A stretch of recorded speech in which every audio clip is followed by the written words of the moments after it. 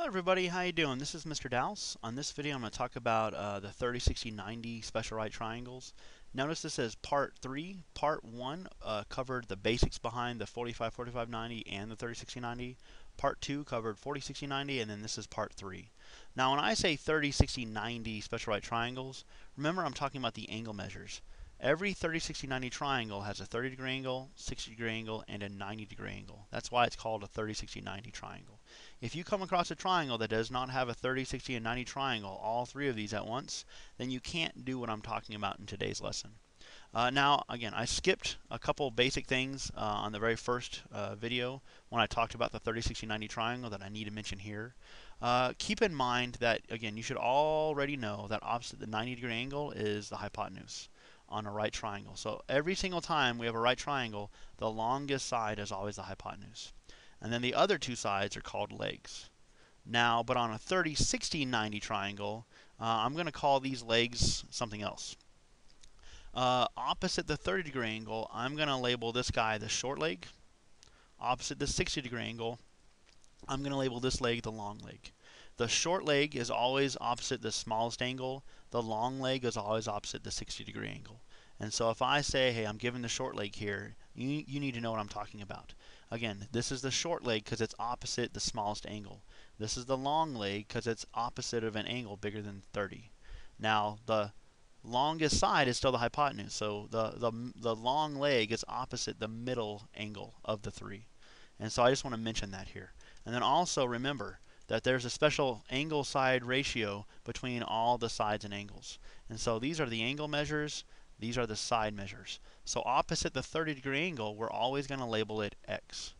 Opposite the 60-degree angle, we're always going to label it x squared root 3. And opposite the 90-degree angle, we're always going to label 2x. Now keep in mind here that x is just a side length. So if I said x was, I'm coming up with a random number here, x was 19, for example. If I knew x was 19, then this side length is 19 because that's what x is. X is 19. The long leg, well, x is 19. The long leg becomes 19 square root 3. And so this is the length of the long leg. Now the short leg and the hypotenuse have a special relationship between these two sides. I can always double the short leg. So I'm doubling the short leg, and that gets you the length of the hypotenuse.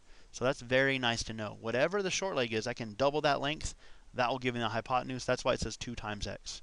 The short leg is x. The hypotenuse is 2 times x. So whatever the short leg is, all I need to do is double it to get to the hypotenuse, which is very nice.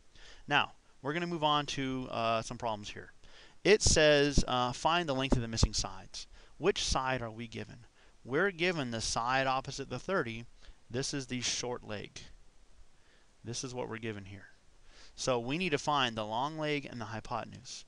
Now, I like to solve these problems using steps. Step 1, it says label sides opposite the angles. So opposite the 30-degree angle, I'm going to label an x. Opposite the 60-degree angle, I'm going to label an x square root 3. Opposite the 90-degree angle, I'm going to label 2x. So I've labeled the sides opposite the angles. Now let's solve for x. Well, this side is equal to x.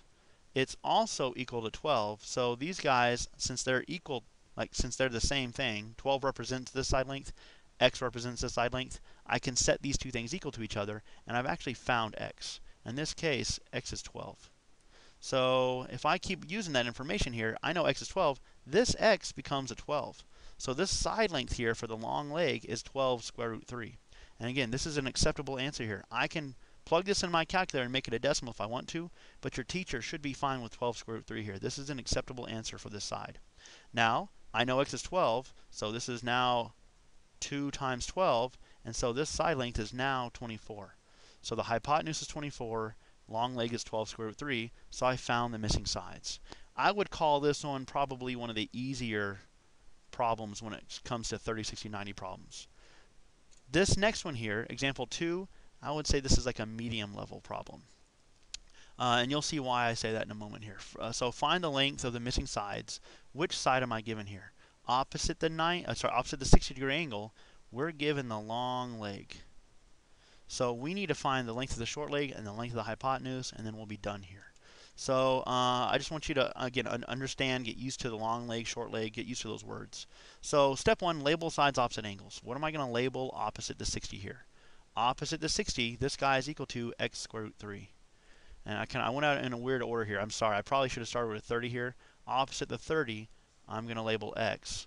Opposite the 60 is x square root 3. Opposite the 90, I'm going to label as 2x. And so right now, step one's done. Step two says solve for x. Do I know x right off the bat? Sort of I do. Sort of I don't. This side length is equal to 9 square root 3. This side length is also equal to x square root 3. So I can essentially set these guys equal to each other. So it's equal to 9 square root 3. It's also equal to x square root 3. Since they're equal, I can set them equal. And so my goal here is to solve for x. Well, what do I need to do here? Well, I need to cancel out the square root of 3. And how do I do that? I divide by the square root of 3. And so since I'm dividing by the square root of 3 to get x by itself, these guys will simplify out and cancel out. Any number divided by itself is that number. So if I just had a 3 divided by 3, that will cancel out, right? And that'll kind of equal a 1 here, but we don't need to worry about that 1. When I divide by the square root of 3 by itself, it'll cancel out. When I divide by the square root of 3 by itself, it'll cancel out. And so in this problem here, we have 9 as x. So I have now solved for x. X is 9. So what else is x? Well, the short leg is x. So this guy is 9. So this is 9. The long leg is 9 square root 3. And then this is 2 times 9 because x is 9. And this length is 18. This is first example problem. I gave you this first, and we needed to go backwards. And notice this is 12, 12 square root 3, and 24. This is 9, 9 square root 3, and 18. It's the same kind of problem. I just kind of gave you a little bit different approach to the problem. Now, example 2 is a medium level problem because there's a little bit of algebra involved. Example 3 is I would call a hard problem. Now, this is the same triangle as example 2, except for I'm not giving you 9 square root 3 for the long leg. I'm giving you 9 for the long leg. This is the long leg here. Remember, opposite the 60 is the long leg. This is a hard problem here. There's a little bit of math here that's might confuse you, and so you might need to go to additional videos to see how to solve this problem. Step 1, label sides opposite the angles. So I'm going to label opposite the 30 here, I'm going to label x. Opposite the 60, I'm going to label x square root 3. Opposite the 90, I'm going to label 2x. And so on this problem, I'm solving for x and I'm solving for 2x, or I'm finding the short leg and I'm finding the hypotenuse. Now, step 1's done. Step 2, solve for x. I don't really know this right now.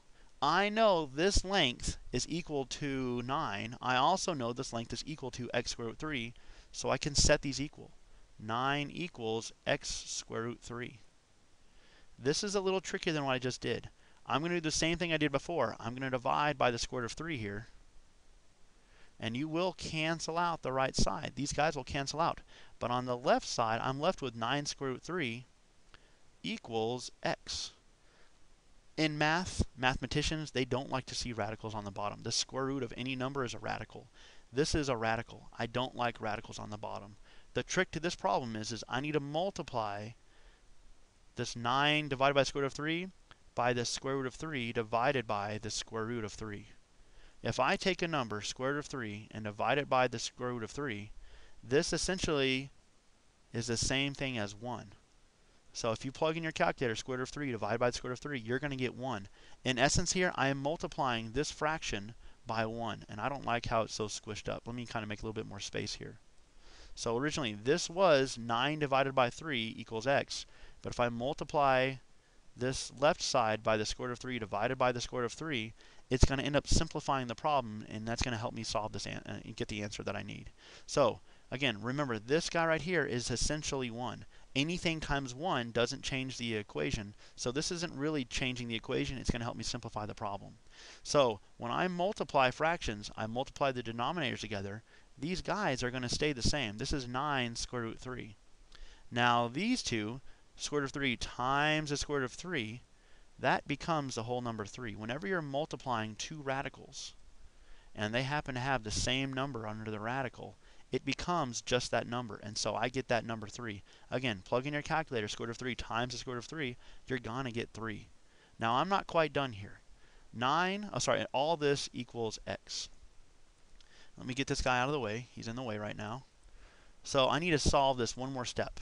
Can I divide 9 by 3? Yes, I can. 9 divided by 3 becomes 3. We still have to keep the square root of 3 in here. And so x, oops, I goofed up. I got ahead of myself. So 3 square root of 3 is equal to x. This is what x is equal to. X is equal to 3 square root 3. And since I know this guy is x, this is now equal to 3 square root 3. So this is the short leg.